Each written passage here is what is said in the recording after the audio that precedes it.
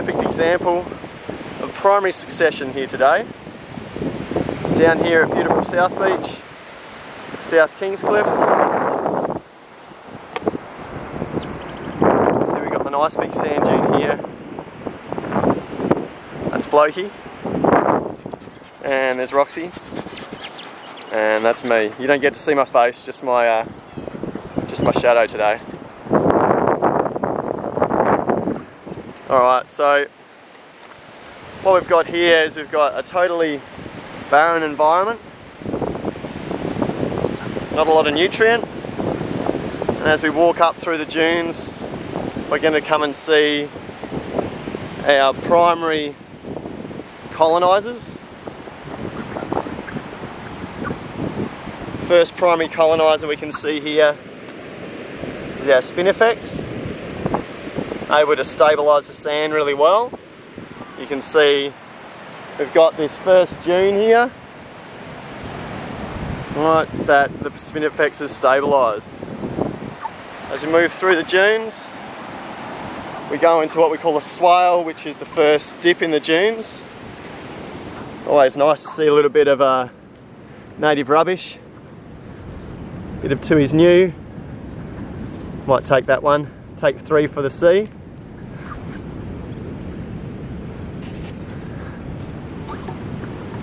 And we've got some other colonisers in here now. We've got one of our secondary colonisers. Here we've got our goat's foot vine. You can see that stringing through here, and your goat's foot would only be found in an area where spinifex is already there. It's not a primary coloniser. You can start to see that there's all these roots are starting to bind the soil here really well. That's your spinifex roots all binding the soil, meaning that it's able to be colonised by your other colonisers. We move further back into the dune and we start to see some of our further secondary and tertiary colonisers that once again would only be able to inhabit this area after the spinifex has come in, after the goat's foot has come in and really started to stabilise this environment. So these are our casuarinas, or she oaks, and they'll bind up that soil. They'll also help to cool the area inland. The wind comes through these fingers that you see here, speeds up, cools down as it moves through there. So the area actually behind here, not just because it's in the shade, but because of that wind, is actually going to cool the area down. We got lots of nice butterflies here today. We can see some other creeping colonisers. We've got pigface here, another one of our secondary colonisers. You start to see some other grasses and stuff in here now, some other different sort of plants. We move further up the dune. The reason that we see such a big dune here is because that spinifex has been able to stabilise this so well that it's just been able to keep building up more and more and more sand. So as we travel up the dune, we're going to go over the back and we're going to see more of our tertiary colonisers. Start to see some different vines. Obviously there's a fair bit of human impact up here.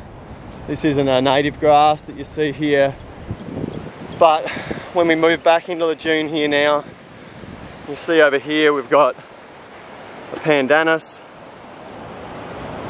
palm,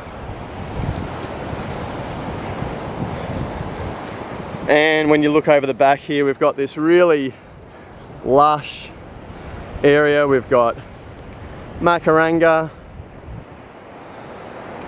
we've got some other larger plants in here. Once again, none of that would have happened if it wasn't for that spinifex that's colonised this area at the start. And the build up of sand that you see in this sand dune here is purely because of that. We can look down the beach there now. That's out to one of my favourite surf breaks, Coogin Reef. Not really working today. You can look down here and there's my daughters, one, there's Ali. Maya's chatting to someone, probably shouldn't be. And there we have Molly down there having a cry, I think. Alright, I'm going to wander back down.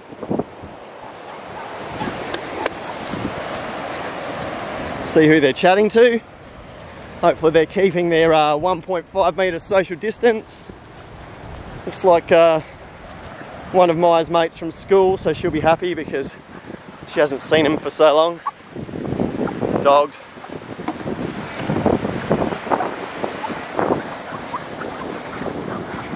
And we come back down here and we're back into that real barren environment, not a lot of nutrient.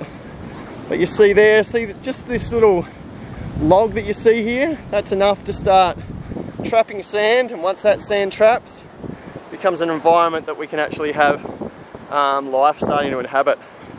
So that's it for today. Hope you have a great day at school, and I'll catch up with you soon. See you later. See, still got that can, gonna go and put her in the bin.